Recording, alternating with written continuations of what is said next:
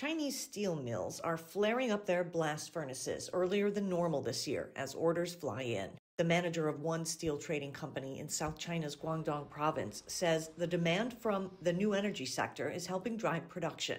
We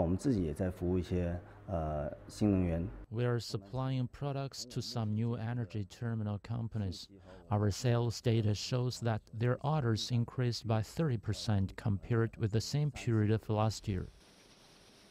Another Chinese steelmaker says orders for high-end steel products like electric steel have been increasing dramatically.